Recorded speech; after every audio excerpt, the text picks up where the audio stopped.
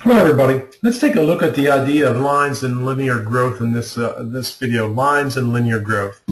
The first thing I want to do though is contrast the difference between linear and exponential growth. This video is going to primarily focus on linear growth. The next one we look at will be exponential growth. But you should be able to look at the situation and determine if it's linear growth or exponential growth.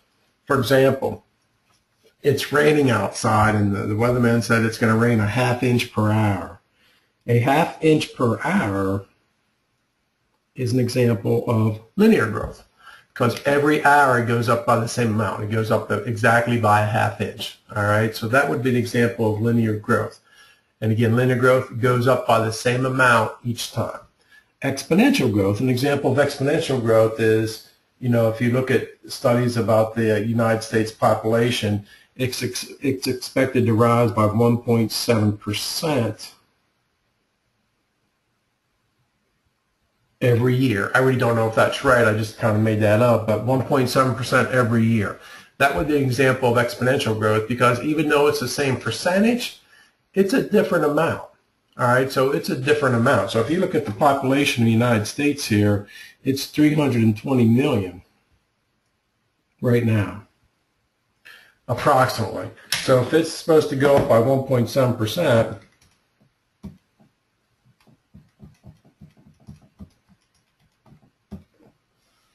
the first year it's going to go up by 5,440,000. Okay, so that would be the first year. So first year growth. Of course, if you add that to the 320 million that's already there, the new population after 1 year at this growth is 325,440,000. Okay, so this is at 1.7% growth. So now if you take another 1.7% of that, and all I'm doing is I'm taking that number multiplying by 0.017, 1.7%, check this out. It is now going to go up by 5,532,480. You see how it went up by a different amount? That's exponential growth. It goes up by the same percentage every year, not by the same amount. Big difference, big difference. So now this new population is after year 2, the population is going to be 3 million, or I'm sorry, let me write it down here. The population is going to be 330,972,480. Okay, so if I just do one more year, so this is year 2 growth. If I multiply by 1.017 again, it's going to be 5,626,532.16. Notice a totally different number. So notice even though it goes up by the same percent every year, the amount that actually goes up by every year differs. It goes up. All right, so that's exponential growth. So linear growth goes up by the same amount, half inch every hour, same amount. Exponential growth goes up by the same percentage every year. So linear, same amount every year or per unit of time. Exponential, same percentage per unit of time. And it can either go up or down. We're typically talking about growth, but it can either go up or down. When you send something in the mail, let me just erase this now. I got it here.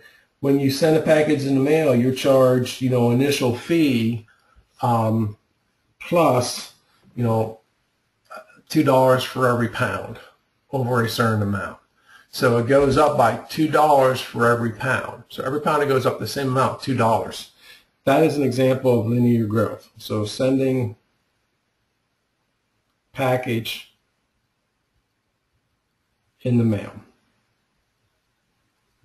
Definitely an example of linear growth because it goes up by the same amount. So if you have a 5-pound package and if they'll send it for a flat fee of say $4 for up to 3 pounds, and then every pound afterwards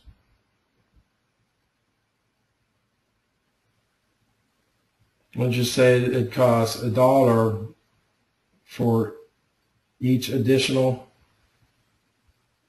pound. Okay, so what would be the total? So if I'm sending something that's 5 pounds, so it'd be $4 for the first 3 pounds, so that's for 3 pounds. Then for each additional pound, it goes up by 1. So this is for the 4th pound, and that's for the 5th pound. But you see how it goes up by the same amount each time? That is an example of linear growth. So when it goes up by the same amount each time, it's linear growth. When it goes up by the same percentage each time, it's exponential growth. So part of your questions that you'll have is determining, they'll give you a situation, say, oh, is this exponential growth or is this linear growth? And you have to figure it out. Let's just try another example here. I'm just going to go to another page here because this is getting a little messy here. Suppose you get out of school and you get offered a job at $40,000 per year. Pretty nice job. And your boss gives you 2 options. He says you can either have a $1,800 raise per year until you retire, or a 4% raise.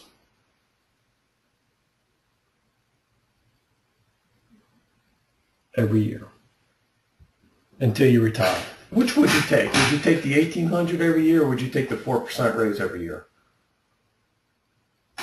This right here is an example of linear because it's going up by the same amount, $1,800 every year. This here is an example of exponential because it's going up by the same percentage every year. What I want to do is I just want to graph this scenario and help us figure this out on Excel. So I'm going to pull up Excel. This is something we're going to use in this unit and next unit, and your final will have questions on Excel on it. So you'll be expected to be able to use Excel, use some of the basic features of Excel. I sent an email out and I wrote a note to send it again. If you are a student at Western Piedmont Community College, which you are if you're in this class, you have access to free Microsoft Office. All right, and I sent an email out at the beginning of the semester. And let me see if I can track that down again.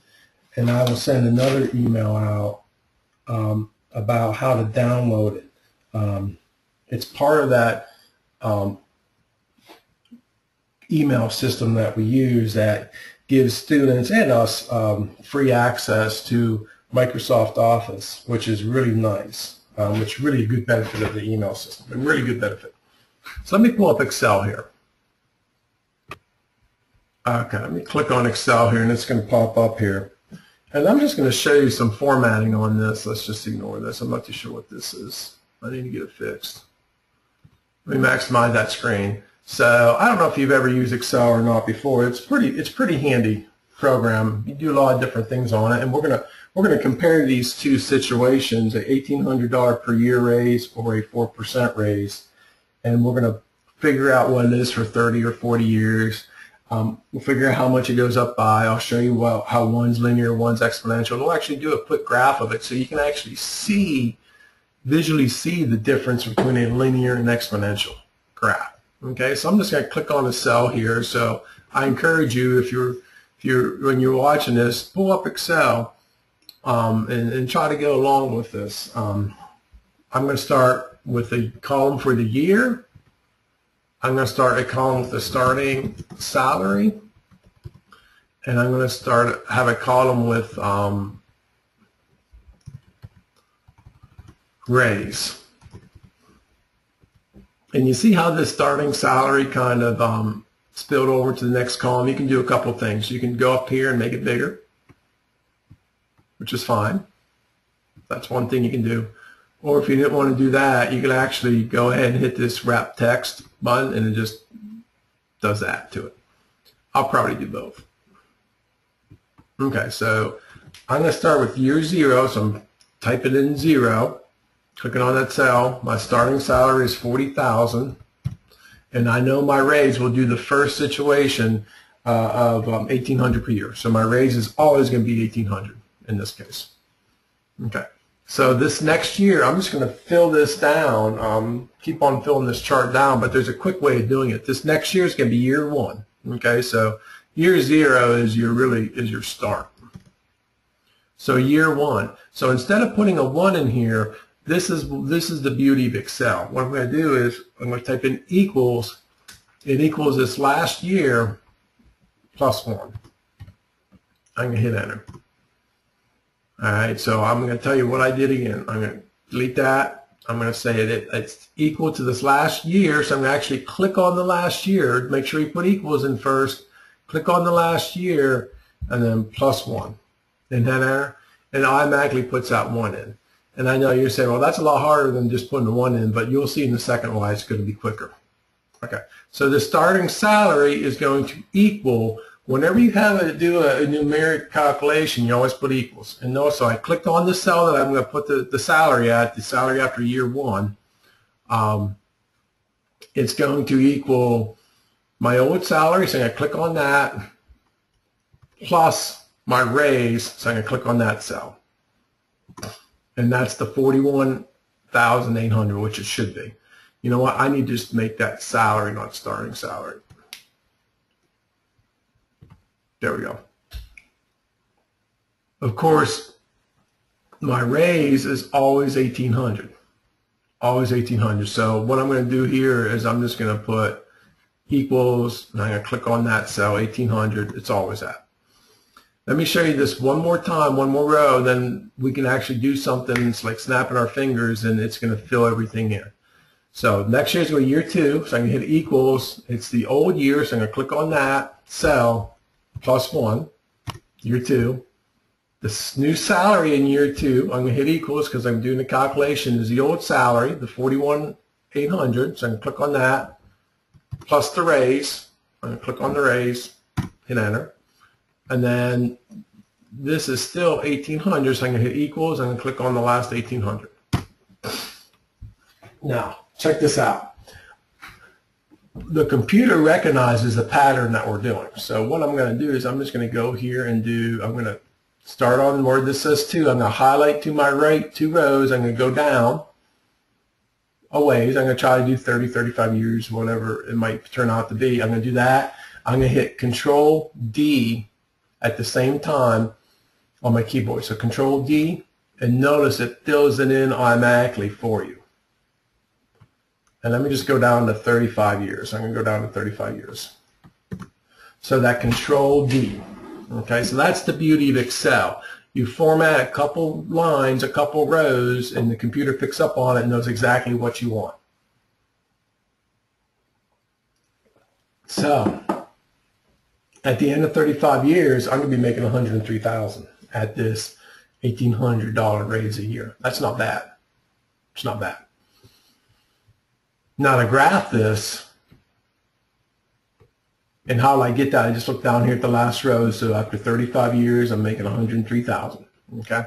So I want to graph this. I'm going to graph the year and the salary. So I'm just going to highlight those 2 rows or columns. I'm going to go up to Insert. And I'm going to do a scatter plot. And I'm going to hit scatter plot, and I'm going to do the first one, and notice it pops up there.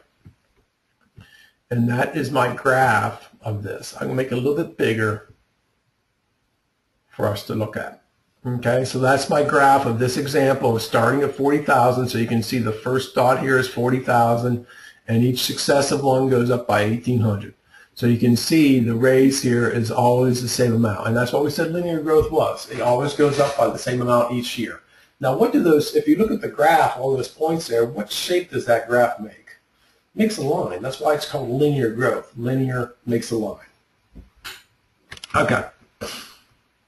Now, let me go, and there's a lot on Excel I'm going to show you. I'm not going to show it to you all at once, all right, because it can be a little bit overwhelming. Let me go down and do the example where it's a, what did I say, 4% raise every year. So I'm just going to go down to the bottom of the sheet.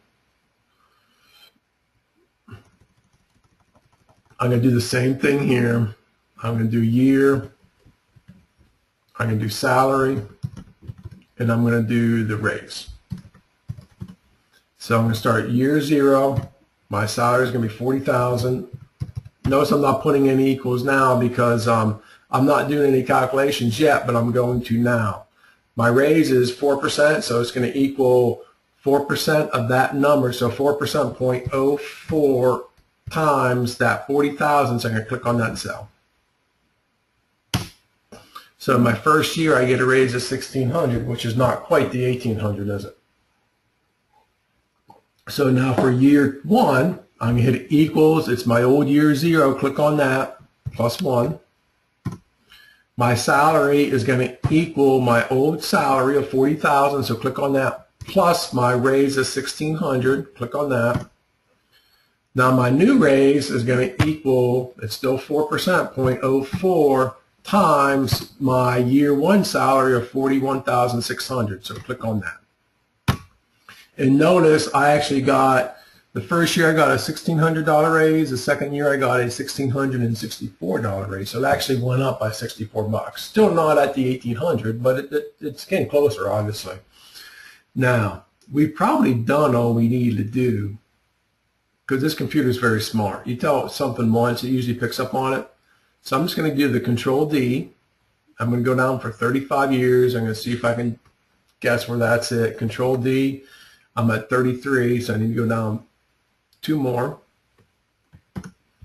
And just look at a couple things. Notice, let me get my pen out. Got to get my pen out here. Drawing tools, pen. Notice how much it goes up by every year, 1,600, 1,664, 1,730, 1,799. If you go down towards the end, 5,600, 5,800, 6,000, 6,313. It does not go up by the same amount every year. It's still going up by that 4%, but it's not the same amount every year. That's why it's called exponential. It increases by the same percentage, but not the same amount every year. Clearly, instead of getting the measly 1,800 year raise at the end, I'd rather have that 6,300 clearly. And look at the final salary. The final salary is almost 50% more, isn't it? Yeah. Exponential is the way you want to go. Okay, let's just go ahead and do a graph of this. I want to show you what the graph looks like.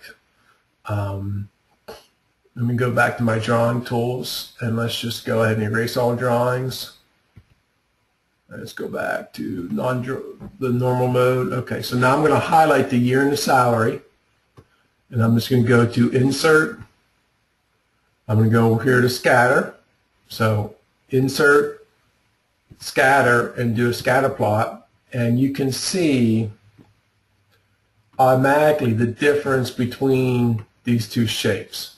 Exponential growth has this curve to it, this upward curve to it, and you can clearly see the upward curve, whereas linear growth is perfectly this, it goes up by the same amount each time. That's why it's linear. It looks like a line, where this is an exponential growth, so you can see the exponential growth to it. You can see it's curving upward, which is good, because you want to be on this steep slope, especially when it's talking about things like salary.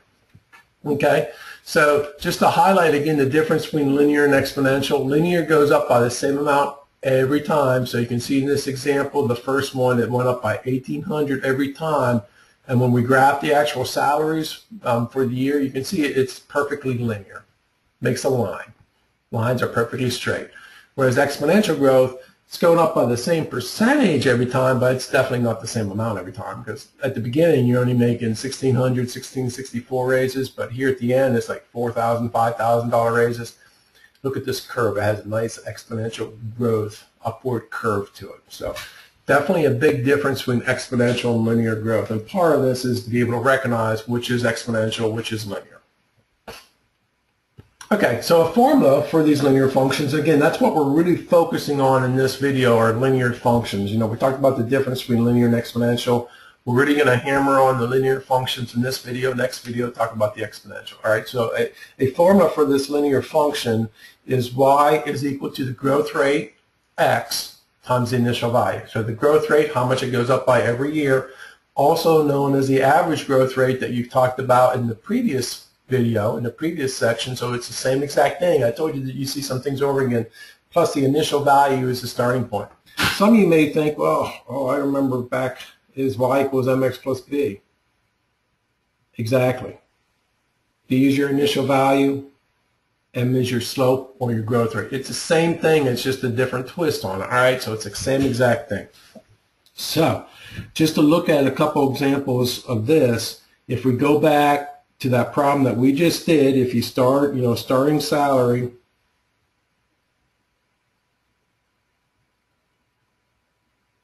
of $40,000 and we get an $1,800 raise every year. Look at that one. Can't look at the other one because it's exponential, so it's a different formula for exponential. But so my starting salary is $40,000 and an $1,800 raise every year. So this $40,000 would be my initial value. All right, and this $1,800 raise every year is how much it goes up by. That's my growth rate. So if I wanted to come up with a formula for this, it would just be, I'm trying to keep that in the window here, but I don't think I'm going to be able to. So it's going to be y is equal, let me just type this. Here's the general formula again, the growth rate, x plus your initial value. So my growth rate is 1,800, x plus my initial value of 40,000. All right, so that would be an equation representing this linear situation. All right, so this equation where x is equal to the number of years and y is equal to the salary. Sometimes they'll switch the variables on us, and we may look at one like that too. You just have to be careful with that. So if I say, what is the salary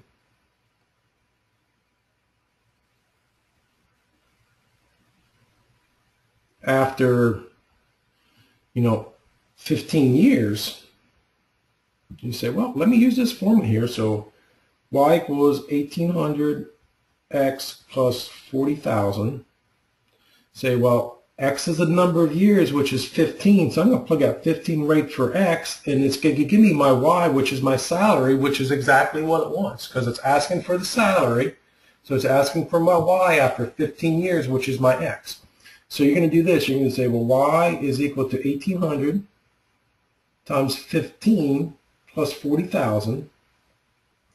And if you run that through your calculator, you get a salary of $67,000. Not bad. Not bad. But you know what? If I go back to this Excel spreadsheet, make sure I'm looking under the right one, linear, it should give me right there, that cell right there, 67,000. It's the same thing as what this linear, as what this Excel spreadsheet did. All right. Make sure that you're familiar with this linear model. We'll do another example of it, but make sure you're familiar with that linear model, and you can write equations when given a particular linear growth example.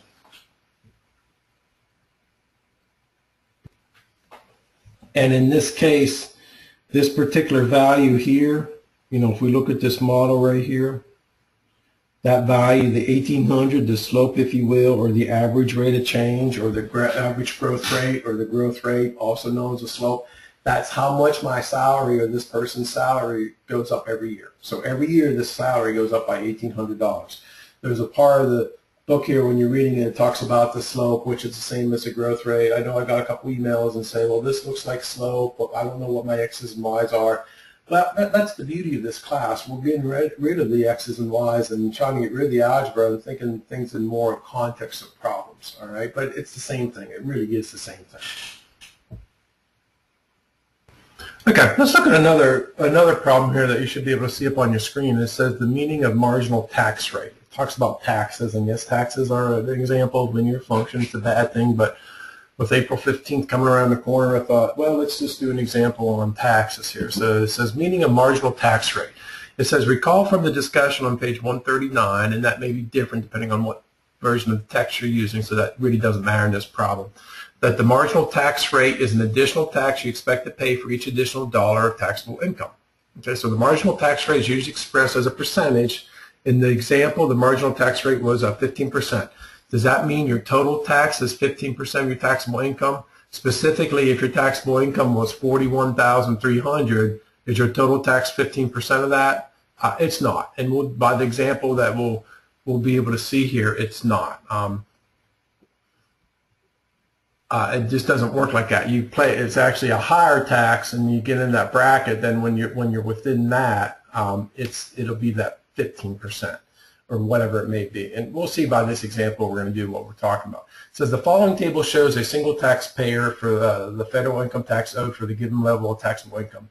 Both are measured in dollars, and I hopefully will be blessed enough to be worried about making this kind of money, $97,000.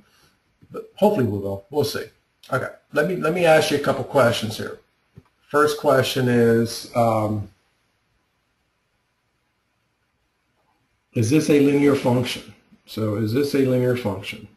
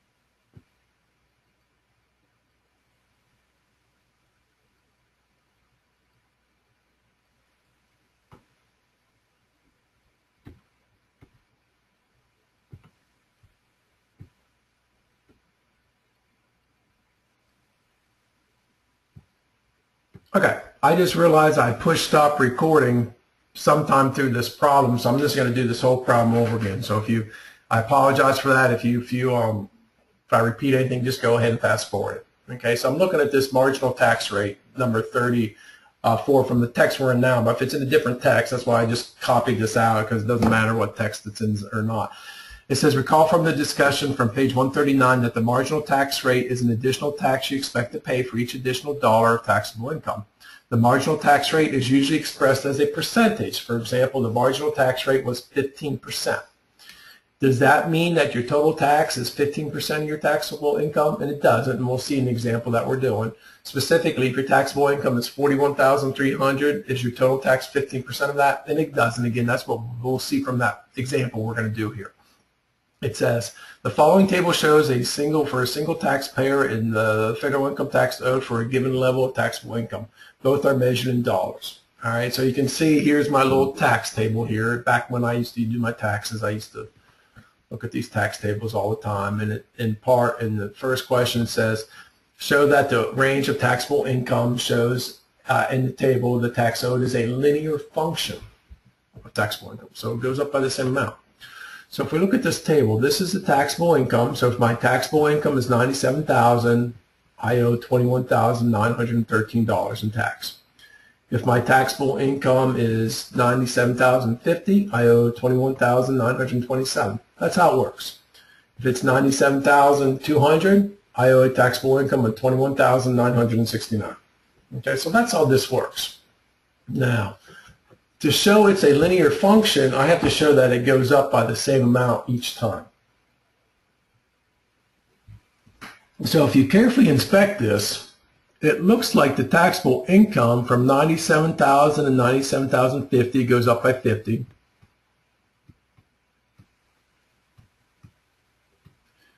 If I increase by another 50, I get to $97,100. Increase by another 50, I get to $150. Then to $200, to $250, to $300. So that looks okay. Now, taxable owed from tax owed from $21,913 to $21,927 looks like it goes up $14. So for it to be linear, it has to be the same. So if I add another 14 to 27, I get 41. So that's good. Add another 14, I get 55. Add another 14, I get 69. Add another 14, I get 83, and then 97. So yeah, each time Each time the taxable income, the row on top goes up by 50, the tax owed goes up by 14 bucks. All right. So for each $50 increase in taxable income, I owe an additional 14 bucks. So yes, it is linear because it's going up by the same amount. In 36, what tax do you owe if you have taxable income of 97,000? Well, right there it is, 21,913. Okay, so it's prepping me. It's asking me all these questions to actually build a linear equation for this. How much additional tax is due on each dollar of taxable income? So how much additional tax is due? So what it's asking me, how much for each additional dollar of taxable income, how much more in taxes do I have to pay? It's asking me for the slope or for the growth rate. And since it's a linear function, we just figured that out, and then in the 35 question that it goes up by the same amount each time. I'm going to look at two particular values, 97,000. If my taxable income was 97,000, the tax owed was 21,913. And then if its taxable income was 97,050, the tax owed was 21,927. And I think that should be 913. Okay. So, and again, in this question, how much additional tax is due on each dollar? So on each dollar. Again, it's asking for the slope. So for each dollar increase, how much additional tax is due? Well, we know the taxes went up by $14. If I go ahead and subtract how much it went up by, I'm going to get $14. Right? That's what we just got done saying. It goes up $14 each time. Now, per taxable income, if I subtract the taxable income, I get my 50. And that's what we got before. Remember, that's what we got here, by $14, and then there's my 50. Okay, so we got that before. We're just kind of verifying it again, I guess. So if I can get this out of the way. So if you actually divide that out, you get 0.28. So my marginal rate would be 0.28 or 28%. Now thinking back, so what does this mean? So for each additional dollar increase in taxable income, this person owes, or I should say the taxable or the taxes owed increases by 0.28. So 28 cents. So for each dollar you make past $97,000, you owe 28 cents in tax, or 28%, because 28 cents out of a dollar is 28%, right? Dollar is 100 cents, so 28 cents out of 100 cents is 28 cents. Yeah, but that's not my marginal tax rate. Remember the initial verbiage up here? It says, let me just erase some of this. It's getting a little messy here.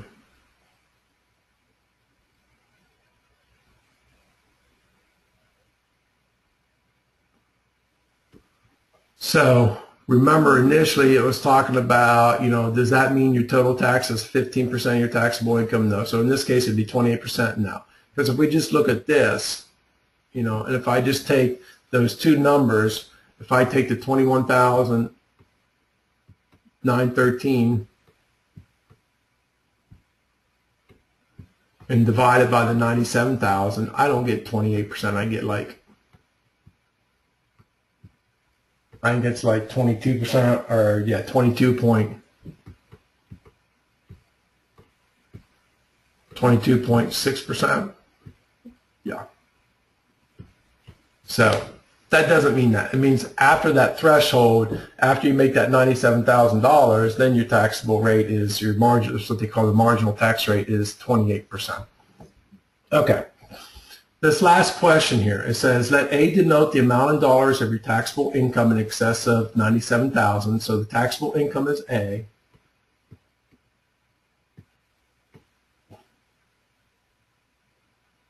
In excess of $97,000, and T, the tax dollars you owe. So this is going to be my T. So it's asking us to change some values, some variables around here. Find a linear form of 6 that gives T in terms of A. Okay, so linear formula, line.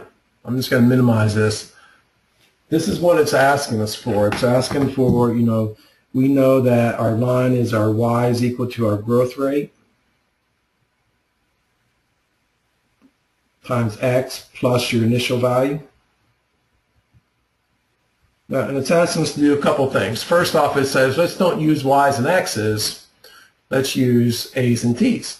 So if I go back to this problem, my tax owed is my T. Usually the first column is your X's, the second column is your Y's. So my tax owed is going to be my T. So this is going to be T is equal to the growth rate times your X was your A plus your initial value. Oops.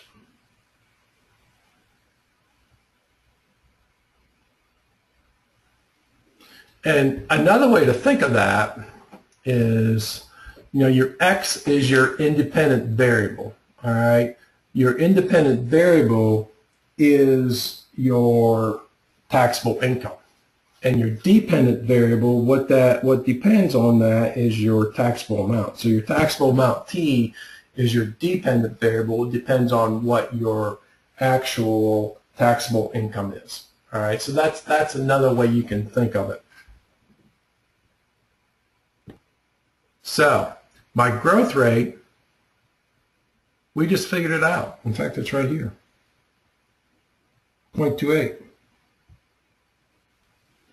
So it's going to be T is equal to 0.28 A. So 0.28 for every additional dollar past the $97,000, because we're in this particular tax bracket. So every dollar past the $97,000, I pay an additional 28 cents in taxes for every dollar. Plus my initial value. This chart started out with a taxable, with taxes in the amount of $21,913 taxes owed. So that's going to be my initial value, my starting point. So it's going to be $21,913. And that is my linear formula that gives T in terms of A. Yep, so it gives my taxes owed in terms of my taxable income. So remember, your A is for income over $97,000. All right, so for income more than $97,000. So if I just wanted to check this to make sure I did it right, which is always a good thing, always a good thing. Let me erase this again. And I said, well, suppose, let me erase this chart. I'm going to check it with this chart that we're given. I'm going to say, well, suppose we have a taxable income of $97,000 and $97,150. Okay, so if I plug that in here and I figure out what my taxes are, so T is equal to 0.28. So again, if my taxable income is $97,150, okay, so be careful. What you actually plug in for A is not the $97,150, because remember, A denotes the amount in dollars of your taxable income. I'm reading from 38, so it denote the amount of dollars of your taxable income in excess of $97,000. So in excess of $97,000 would just be the 150. So you plug in 150 here plus the 21,913. And if you run that through your calculator, you get $42 for the additional taxes that you owe plus the initial tax amount of $21,913 for the tax rate of $97,000. And if you add that up, you get $21,955. So if we take a sneak peek back at this, right there it is, 21,955. So we did do it right. We checked it and it did verify it. Okay, so in this video, we talked about a couple things. We talked about the difference between linear growth and exponential growth. We did examples comparing the two. We looked at Excel. We're going to start using Excel more and more, so we'll get used to Excel. There will be an expectation that you'll be able to do Excel on your final, so keep that in mind. Some of your labs that you will get will have an Excel component to it. Okay, and I sent out an email earlier. I'll send it out again if I'll track it down and find it. You all have access to free Microsoft Office. All students at Piedmont do, so there's no, you all have access to Excel. Okay. We looked at a couple of specific examples of linear growth and finding the equations using that formula that y is equal to the growth rate times x plus the initial value. The growth rate is the same as the average growth rate we discussed in the previous video, or the slope that we discussed, you know, that everybody seems to be familiar with slope. We looked at a couple examples of that, find that actual equation, showing how something's linear, goes up by the same amount each time.